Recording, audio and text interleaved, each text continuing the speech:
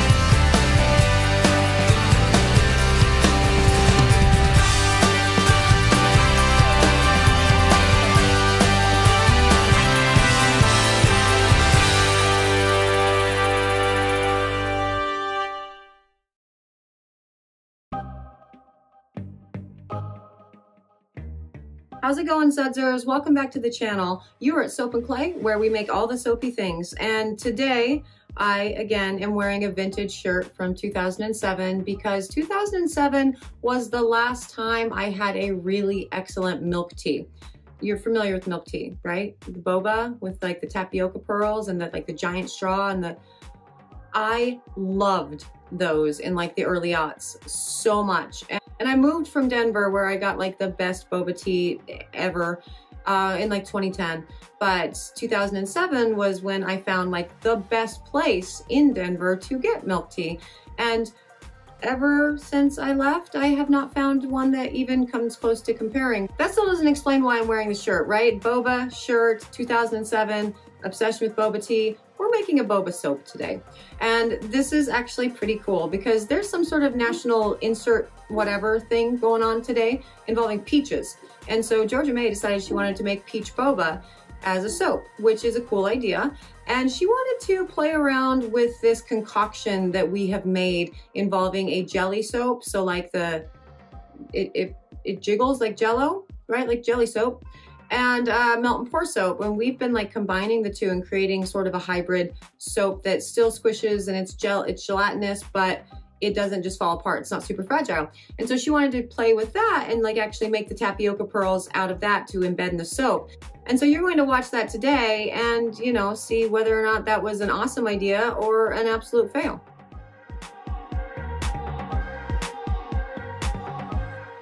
So this video is super short and sweet, and I guess I should have lengthened it by showing you how we made those guys. Now that is a combination of jelly soaps and melt and pour. And the reason I did not show you is because Georgia May, as she was making those, she was like literally gagging because the consistency of jelly soap is not appealing to either one of us. And so, yeah, playing with that is never a lot of fun. But it's actually pretty cool. The jelly soaps mixed with a regular melt and pour glycerin soap, it still has like the squishy texture to it, kind of like a boba, like the tapioca pearls, right? But it also has the, it firms it up so it's not feeling just like Jello. And so, yeah, we like combining. We do a 50-50 split with that. So 50% jelly soaps and 50% melt and pour. That it actually yields a pretty cool, jelly soap type thing. Much easier to work with and much less fragile than just using a jelly soap. Anyway, she is now mixing up the oils for the peach boba. And the oil blend for this is my big bubble blend. So we have the coconut oil, the palm oil, the olive oil, the shea butter, and the castor oil in this guy. And there's also canola oil in this too. So we're looking at a 60% solid oils to 40% liquid. Castor oil is at 5% total batch, which is about the max that you can really do with castor. I've done more, but if you go too far over, things start getting weird and slimy, and it takes a long time to set up, if it ever does. So that is all mixed up and, you know, ready to go. She has it at a very light trace right now, and she's going to add her micas into the batch, and she just added her kaolin clay that has been dispersed in water for this guy. Now I'm interested to see if she gets any glycerin rivers at the end of this with dispersing it in water, because I know what her ratios were for her lye water blend, and so this is a little bit more water than, you know, what we would normally do. And so maybe she's going to get some cool glycerin rivers. And if she does, that actually kind of contributes to the milk tea, boba tea, you know, look of the bar, which is awesome. And I think the reason that this video is so short is because, you know, it's just the one solid color. And those bars are actually, they can be a lot of fun to make, right? If you just have a solid color, depending on what you are doing with the, you know, overall design, solid bars are awesome and can be completely and totally stunning. But now this is all ready to get poured into the mold. The consistency of the batter looks great. She's got no problems. So there you go. Put that delightful peach blend in there. It's a really good blend, you guys. It's so good. And yeah, it's looking great, and it is ready to get poured in the mold and see what she does with the tapioca pearls there. I'm really looking forward to seeing how she puts those in and if any of this is going to work.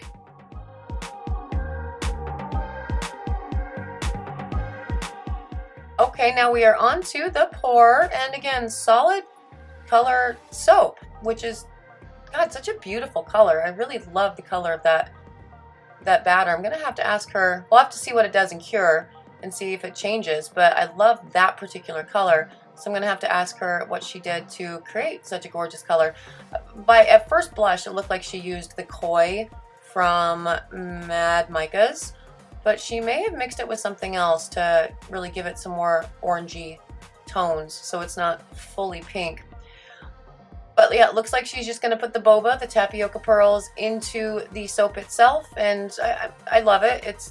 This is kind of perfect, because you know what milk tea is, right? Like, that's still a thing, right? Like, I was obsessed with milk tea in like 2007. There was this place in Denver that weirdly did a great boba milk tea, and also crepes, but the crepes had like corn and stuff. It was so good. It was the best place. I miss that place so much. I wonder if they're still in business. Oh yeah, throw them in. Absolutely. Make them drop for sure. I bet she's having a lot of fun with this right now. But knowing her, she's probably running the risk of the, you know, fresh soap batter popping up and popping her in the eyeball. So, you know, safety gear for people who want to throw tapioca pearls into their soap. Really, don't get it in your eye. But yeah, so milk tea, you know, it's amazing, and it has these cool, you know, boba things, these tapioca pearls that you drink it all out of a great big straw, and then you like suck up the tapioca pearls, and you've done this, right? Back when I was, you know, dating and not married, that was actually one of my first 3-date like tests. If the boy could manage to not choke on a tapioca pearl when drinking boba, then I knew that he could, you know, have another date with me. But if he choked on it, it was game over. We were done. Like, okay, you're an idiot, and we're all done here. So this I was actually just thinking about the number of boys that I've done that to.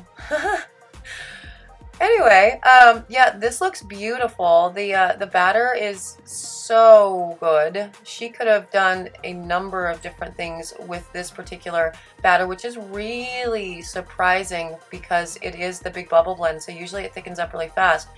But I think this particular peach, you know, scent blend is extending the trace pretty well, and I love that. And she has let this set up for a little bit, and she's going to texture the top, and knowing Georgia May, she's going to spend all of the time doing the most beautifully textured top ever, because she is an absolute perfectionist in everything that she does. Yeah, I mean, look at it. She She moves the mold so she can get a better angle to make sure that that textured top is absolutely perfect. You're amazing, Georgia May. Thank you so much for caring so much about all of the things. Now, we were going to put like a straw or something in this to really drive the point home that it's like a boba drink, but you know, it's boba. We didn't do the straw. It gets weird when you start adding like foreign matter into your soap. It's very strange. And then if you don't, you know, we didn't have time to make soap dough with it to make a straw, so we're just doing it this way, and that's awesome. And you know, it's National Peach Awesomeness Day or whatever, so this is so fitting, and we've had so much fun with this calendar doing the random national insert weird thing here days for our soaps, so this is just another extension of that. And this soap really is beautiful, Georgia May. You can stop, you can put it down, you can put it in the oven for gel. I can't wait to see what it looks like with the cut. It's gonna be awesome. Okay, we are on to the cut, and it looks beautiful. Look how shiny everything looks. Oh wow, this is so nice.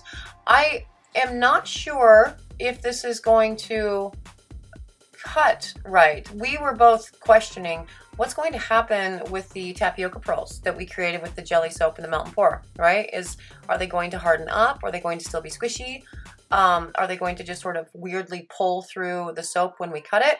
And we are going to find out right now what that does, because we've never actually embedded a jelly soap into a cold processed bar before. Oh, it looks really good. I wonder if she's going to poke at it to see if they're sticky. Oh, she didn't. All right. Yeah, that is super pretty. Oh my gosh, that is adorable. So it's totally like the side view of like your boba cup, right? You can see through it because it's always like those clear things with the, yeah. That is so cute. Oh my gosh, that's amazing. I actually went into the shop after she had cut this, and the smell was so good. So I don't know if you guys remember the custom bar for a wholesale client that I did, the peach sangria. So it has some of that in it, some of that blend in it, and that was like the best peach ever, like ever. My brother was in the shop as we were making it, and he like wanted to eat it with a spoon. It smelled so good, and that's what this is too. Well, it's a blend of that with, you know, some other stuff to make it smell more like milk tea. But yeah, I walked into the shop after she cut this, and I'm like, what is that delightful smell? These guys are so good, like so good. Not like a sweet, like sickly sweet peach. It's so clean and beautiful and weird. One side got one and weird. Yeah, she saw it too. What is that? Yeah, those are so cute though. I am loving that. It's such a simple bar in like design. Oh, that's so cute. And it's good to know that we can do fun things with the jelly soap and the melt and pour in there. So we'll definitely be playing with that with more bars for sure, because that worked out really, really well. Yeah, you can kind of see them. You'll see them as you're showering. That's cool. And yeah, that's a day 142, National Peach Awesomeness Day. And it is, you know, awesome. These bars are super cute. It was a great idea. And way to go, Georgia May. That is absolutely beautiful. It was an awesome idea. Of course it was an awesome idea. I wouldn't have put it on the channel if it was a fail. I'm not going to do that to my soap apprentice. But I mean, look at that bar. That bar was super cute. It was very simplistic in its design, even though a whole lot of work went into actually creating the tapioca pearls, and Georgia was like physically ill, like she was having visceral reactions as she was making the tapioca pearls, because the texture and the consistency of a jelly soap is just so weird. But, you know, when you mix it with the melt and pour and it creates, you know, a more semi-solid, it actually works really well. And it survived this saponification. It survived getting cut. It survived, and it looks super cute. So we'll probably be playing with this more within cold process soon. But for today, that is the peach boba tea soap thing. And if you're interested in it, you can totally find it on the website at soapandclay.com.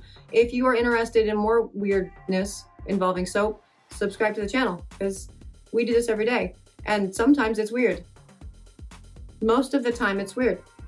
Anyway, that really does it for me today. Thank you so much for joining me for another round of 365 Days of Soap. I really appreciate anyone who tunes in and, you know, joins me for the thing. And so, yeah, thank you. And I will see you all tomorrow. Bye.